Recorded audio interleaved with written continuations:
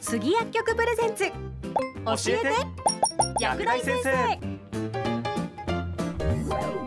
薬にまつわる情報をお届けする教えて薬大先生。今日の内容はこちらです。月間テーマは目。今日は高齢者に多い目の病気をお送りします。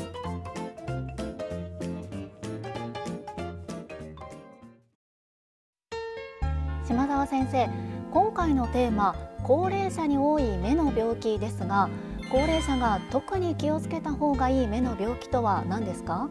はい、40歳を超えるとさまざまな目の病気のリスクが高まると言われています。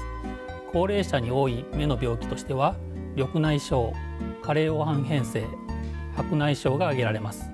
これらの疾患は中高年以降に増加することが知られています。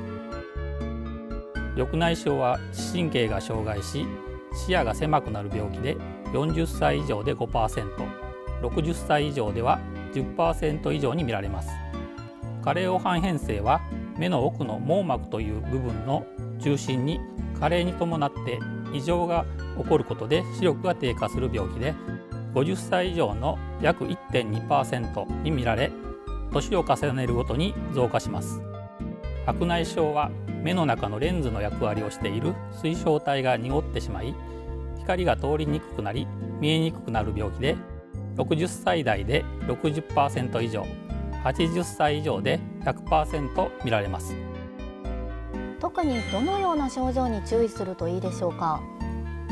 注意が必要な目の症状としては、緑内障ではなんとなく視野が欠けているような気がする、最近よくつまずいたり転ぶようになった、物や人にぶつかる。加齢黄斑変性では視野の中心がぼやけたり見えない部分がある、物が歪んで見える、色がよくわからない。白内障では目がかすんだりぼやける、光が眩しい、物が二重に見える。さらに共通して視力が急に低下するなどの症状がある場合は注意が必要です。目に違和感や異常を感じた場合には放置せずに眼科を受診してください。目の健康にも気をつけていきたいですね。そうですね。今日のポイント。高齢者に多い目の病気は緑内障、加齢黄斑変性、白内障。共通して視力が急に低下するなどの症状がある場合は注意が必要です。目に違和感や異常を感じた場合には眼科を受診しましょ